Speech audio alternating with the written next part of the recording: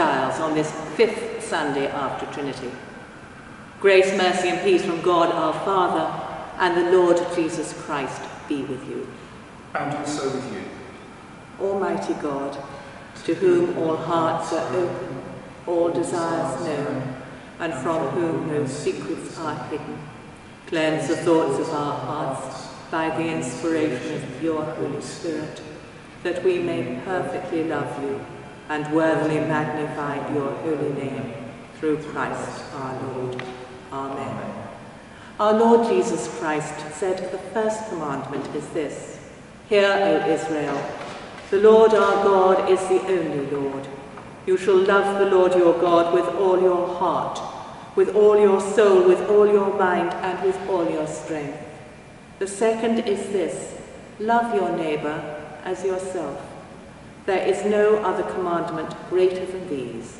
On these two commandments hang all the law and the prophets. Amen. Lord, have mercy. The sacrifice of God is a broken spirit. A broken and contrite heart he will not despise. Let us come to the Lord, who is full of compassion, and acknowledge our transgressions in penitence and faith. God of mercy, we acknowledge that we are sinners. We turn from the wrong that we have thought and said and done, and are mindful of all that we have failed to do. For the sake of Jesus who died for us, forgive us all that is past, and help us to live each day in the light of Christ our Lord. Amen. The Lord enrich you with his grace and nourish you with his blessing. The Lord defend you in trouble and keep you from evil. The Lord accept your prayers and absolve you from your offences for the sake of Jesus Christ, our Saviour. Amen. Amen.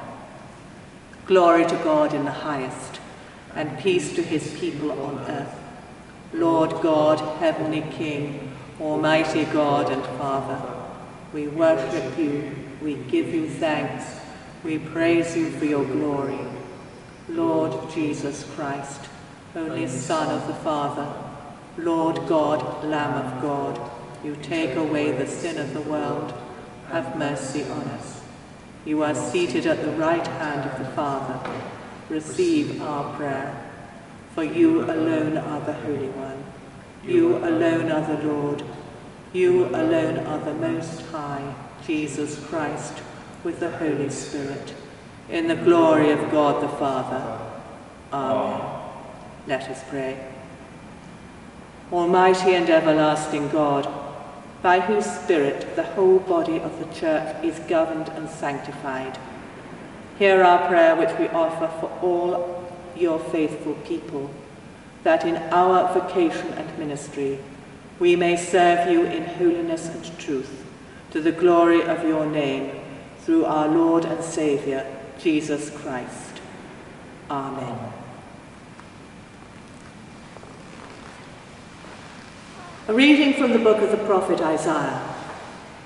Thus says the Lord, as the rain and the snow come down from heaven and do not return there until they have watered the earth, making it bring forth and sprout, giving seed to the sower and bread to the eater, so shall my word be that goes out from my mouth.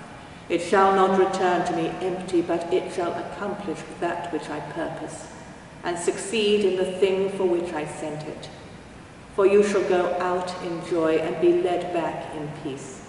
The mountains and the hills before you shall burst into song, and all the trees of the field shall clap their hands. Instead of the thorn shall come out the cypress, instead of the briar shall come up the myrtle. And it shall be to the Lord for a memorial, for an everlasting sign that shall not be cut off.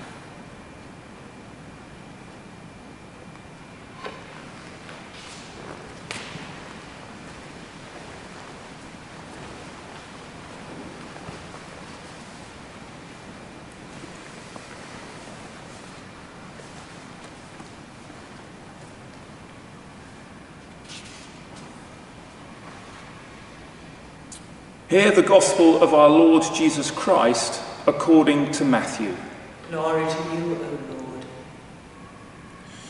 Jesus went out of the house and sat beside the lake. Such crowds gathered around him that he got into a boat and sat there, while the whole crowd stood on the beach. And he told them many things in parables, saying, "Listen, a sower went out to sow, and as he sowed, some seeds fell on the path, and the birds came and ate them up. Other seeds fell on rocky ground, where they did not have much soil, and they sprang up quickly, since they had no depth of soil. But when the sun rose, they were scorched, and since they had no root, they withered away. Other seeds fell among thorns, and the thorns grew up and choked them. Other seeds fell on good soil and brought forth grain, some 100-fold, some 60, some 30. Let anyone with ears listen. Hear then the parable of the sower. When anyone hears the word of the kingdom and does not understand it, the evil one comes and snatches away what is sown in the heart. That is what was sown on the path. As for what was sown on rocky ground, this is the one who hears the word and immediately receives it with joy. Yet such a person has no root, but endures only for a while. And when trouble or persecution arises on account of the word, that person immediately falls away. As for what was sown among thorns, this is the one who hears the word. But the cares of the world and the lure of wealth choke the word, and it yields nothing. But as for what was sown on good soil, this is the one who hears the word and understands it, who indeed bears fruit, and yields in one case 100-fold, in another 60, and in another 30. This is the gospel of the Lord. Praise to you, O Christ.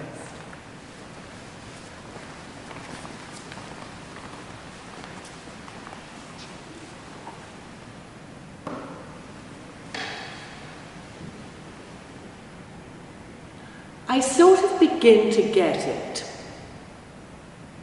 The ministry of Jesus, the storyteller, is during a pandemic, except that that one had been going on for nearly 100 years. The disease of the Roman occupation. We can't lock down in weeks or months. We who were born free are sensitive to the loss of our freedoms. Jesus, the storyteller, speaking to great crowds who longed for the new normal when the Romans had been conquered and their country was theirs again. We've been reminded that anxious people cannot concentrate. Exhausted people switch off. Fearful people need to be comforted. Frustrated people erupt when provoked. Enter the storyteller and his stories. Stories about the random nature of the kingdom of God. And he's given his hearers something to laugh at and remember. We may be more open to God when we have to think and puzzle about what is going on. Peter Hall said this about Judi Dench. Like all great actors, she has an ability to be comic. She can make the audience laugh in order to make them understand. Such great crowds gathered around Jesus that he got into a boat and sat there, while the whole crowd stood on the beach. So who is the one at sea here? Jesus in a boat, or the crowds on the beach? Listen, the story. Like the boat that bobs here and there on the waves, it's sometimes nearer the shore and sometimes further out. The sower who went to sow is a story we think we grasp, and then we don't. Look, it's not where we thought it was. It was over there a moment ago, now it's here. A sower went out to sow, and as he sowed, some seed fell on the path. Parables work slowly. They weren't instant and open to all who heard them. Hence the explanation. Today's gospel is in two parts, the narrative in verses 1 to 9, and the explanation just for the disciples in verses 18 to 23. The crowds are all at sea. We're rightly proud of our vegetables in window boxes and tomato plants in grow bags, all this planting and growing, but it's not our livelihood. We're not anxious about the harvest for our survival.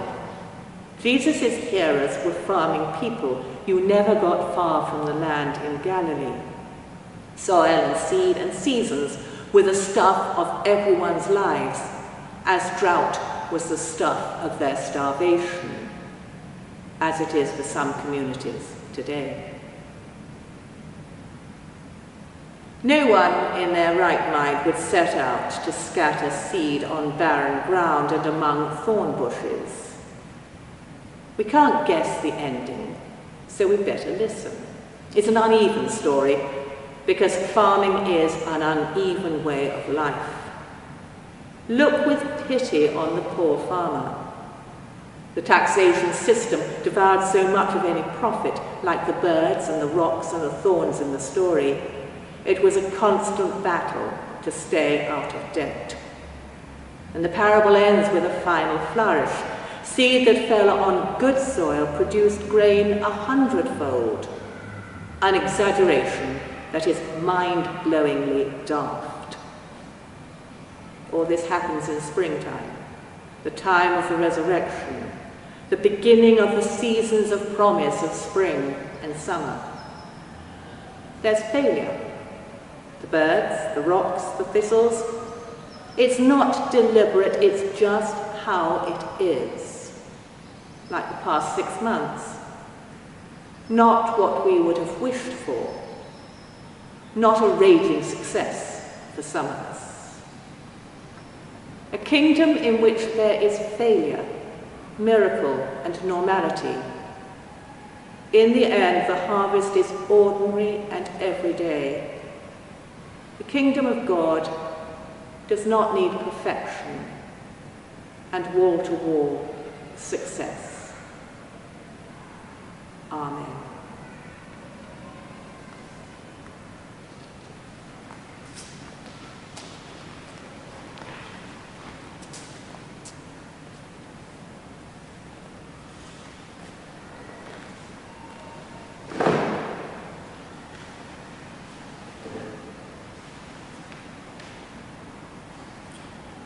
In the power of the Spirit and in union with Christ, let us pray.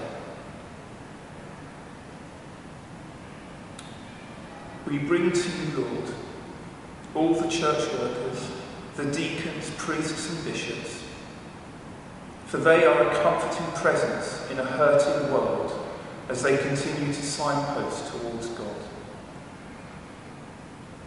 We pray for all those churches which have reopened, and especially for those which are yet unable to open. We hold their clergy and worshipping community before you. Lord, in your mercy, hear our prayer. Let us pray for those who continue to stay indoors, remembering that they are protecting others as well as themselves. We especially bring before God those who are the unemployed and the self-employed, for their need of God is great.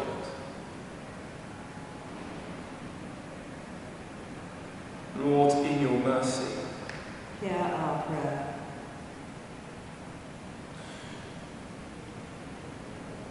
We hold before you all of the small traders and shopkeepers as they provide lifelines in the community, along with the delivery drivers and postal workers. As we begin to return to some sense of normal, we give thanks for the hospital workers, the ambulance crews, the doctors, the nurses, the care assistants and the cleaners, remembering they continue to stand between us and sickness. We pray for all those workers who have been at work since the lockdown began, for their patience and fortitude in the face of long hours and frustration. Lord, in your mercy, hear our prayer. Let us pray for single parents as they cope alone with their responsibilities and little respite. We bring to you, Lord, those who are alone and have no one to be with in a bubble.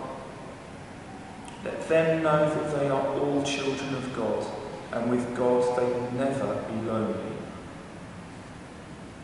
We especially pray for those who are sick in body, mind or spirit. Lord, in your mercy, hear our prayer. let us pray for those who have died, and for those who will die today. May they rest in peace and rise in glory. Lord, in your mercy, hear our prayer. together with Giles, Luke and all the saints, we offer these and all of our prayers to you, O God. Merciful Father, accept these prayers for the sake of your Son, our Saviour, Jesus Christ. Amen.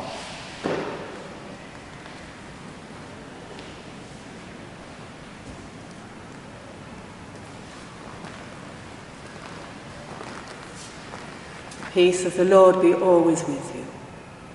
And also with you. Let us offer one another a sign of peace.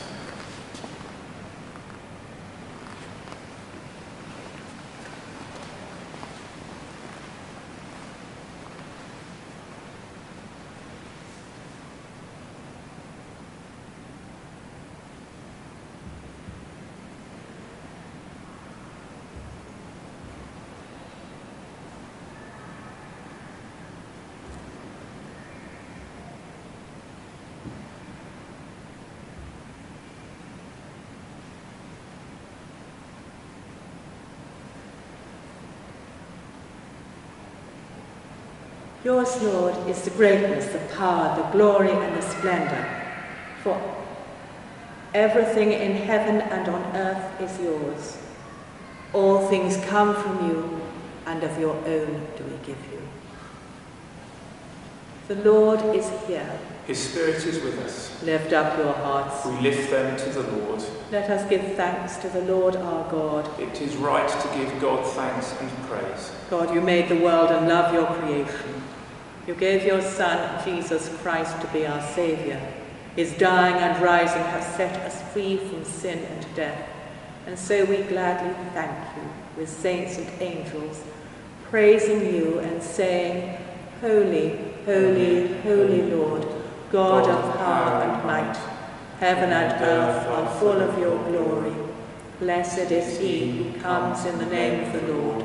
Hosanna in the highest. We praise and bless you, loving God, through Jesus Christ our Lord. And as we obey his command, send your Holy Spirit, that bread, broken bread and wine outpoured may be for us the body and blood of your dear Son. On the night before he died, he had supper with his friends, and taking bread, he praised you.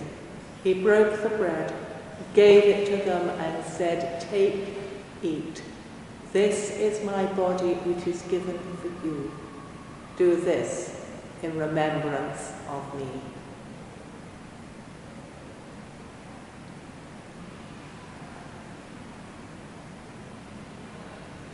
When supper was ended, he took the cup of wine. Again he praised you, gave it to them and said, Drink this, all of you. This is my blood of the new covenant, which is shed for you for the forgiveness of sins. Do this as often as you drink it, in remembrance of me.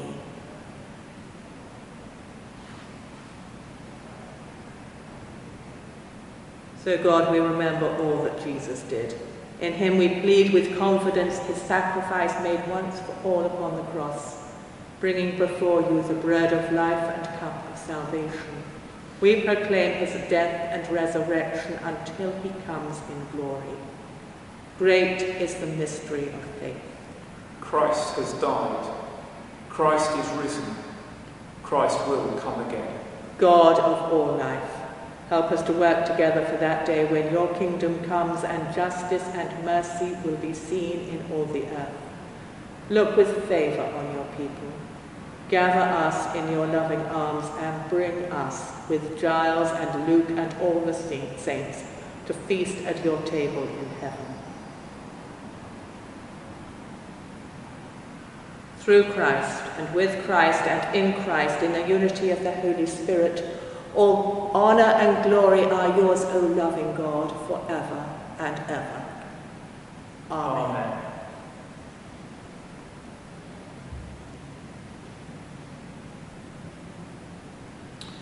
As our Saviour taught us, so we pray.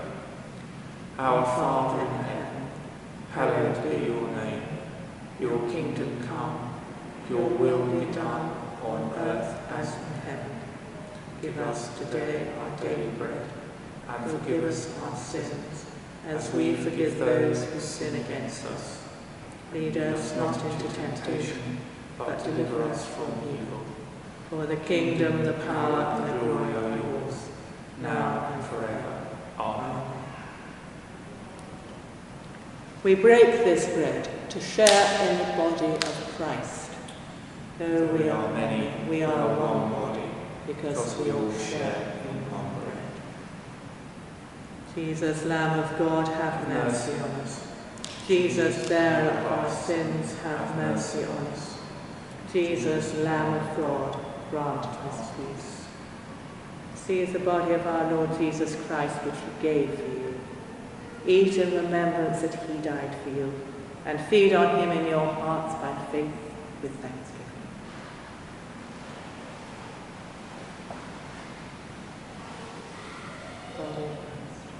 Amen.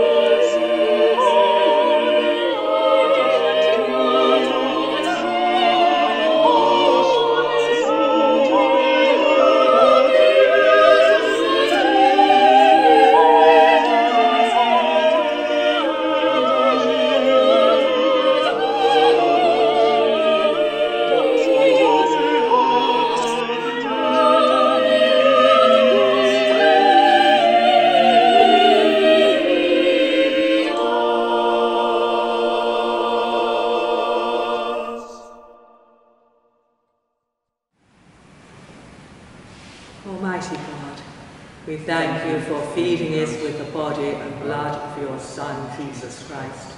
Through him we offer you our souls and bodies to be a living sacrifice.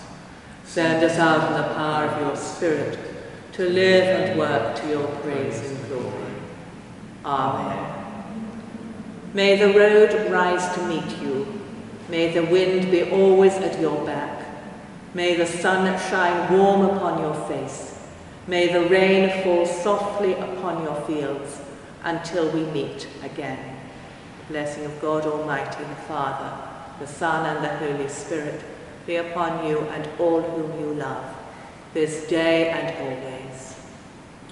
Amen. Amen.